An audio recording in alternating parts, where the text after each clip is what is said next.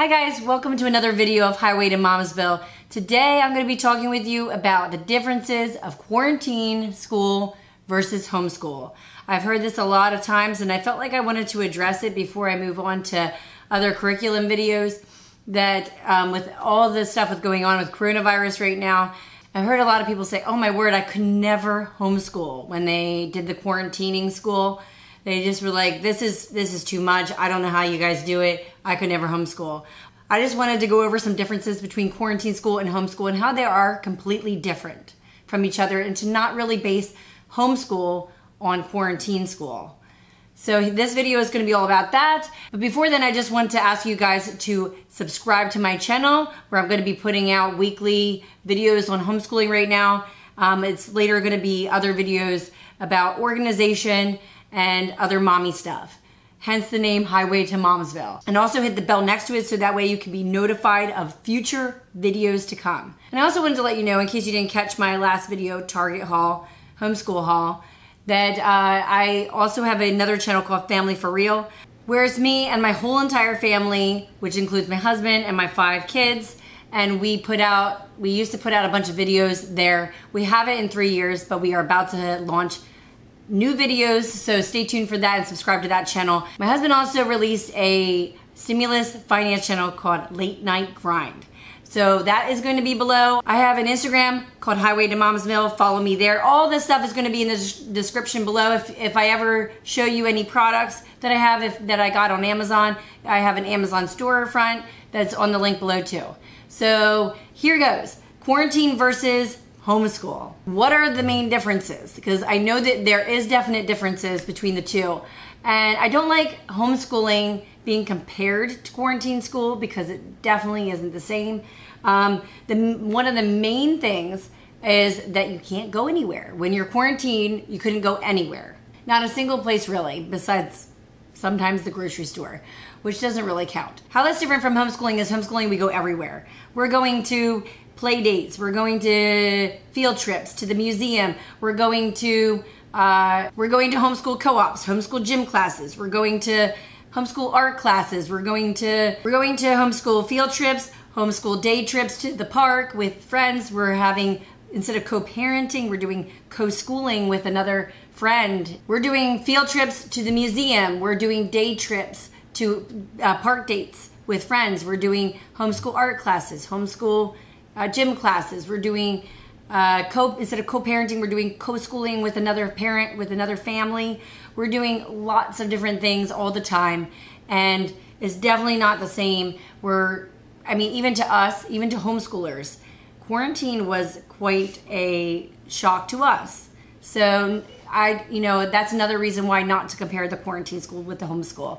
Even to us, that was like a big shock to us, and we had to go to Zoom classes for our co-op and everything like that. So, and let's face it, I actually had to do Zoom classes too, some virtual classes online when we had to finish our art classes, our homeschool art classes and our homeschool co-op classes, and we had to finish that online. And at first, it seemed really exciting. And everybody was like, "Ooh, look at this. Oh, I can see you." All the kids were really excited. But unfortunately, after the quarantine lasted longer than 3 weeks, the kids were like, "Oh, another Zoom class. Like, do I have to do this?" So with homeschooling, they're not used to all this virtual schooling either. Can they be given online school from home? Well, of course, but they can also get up and take breaks. And they're doing other pieces of school. If online school doesn't work for you, you can, pick other methods of schooling. And there's so many methods of schooling out there, which I can get into in another video, but there's so many different methods. Like I think there's like 5 or 6 methods of school, and you just kind of choose what method works for you. When you could take a quiz online and find out your method and then adapt it according to what works best for you, rather than all this virtual learning that seems redundant. And the other thing is that, quarantine school is pretty lonely versus regular homeschooling that's not, because like I said, you're going. Now I will say, the first couple weeks when they released that they would be going into quarantine for 3 weeks, I was secretly relieved that we were going into quarantine because I was involved in so many things. 2 co-ops, a homeschool art class, a different play dates, and all of it was and they also church and youth group is another one that my kids are involved in, and Awanas. So I was secretly relieved, like, oh, I get a break. So 3 weeks was like sort of a vacation to me. But then when the 3 weeks became 3 months, it sort of became sort of like a prison sentence rather than a vacation.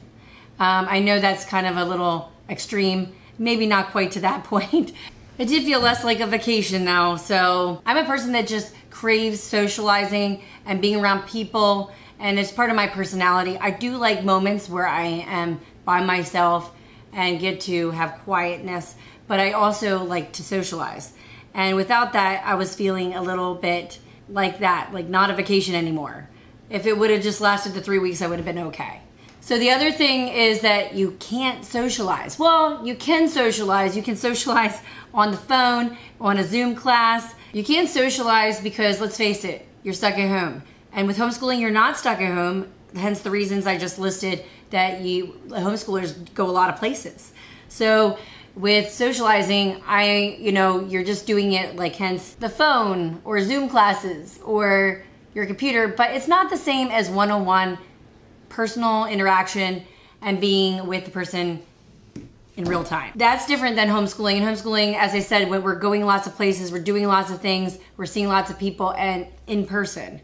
So with the quarantine homeschool, you're stuck at home and you're just doing things not normal. Nothing is normal about what happened. And let's face it, the other thing that's different is virtual school.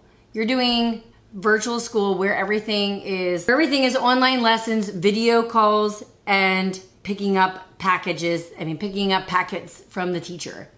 That's a little different than when you're homeschooled. You're picking your curriculum, you're deciding what you're going to do.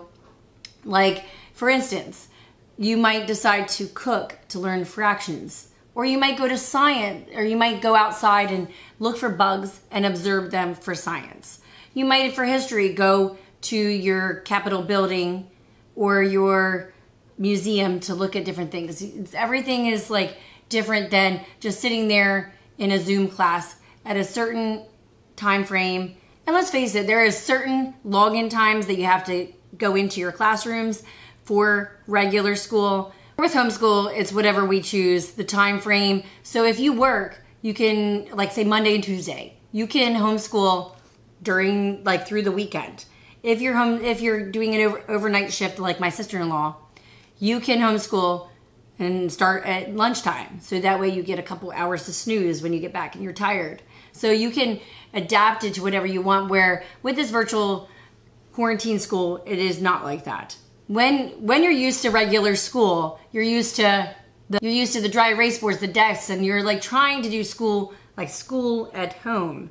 And it seems like it's not working right. Where with homeschoolers, they're used to doing school outside. They're used to doing school on the couch or the bed.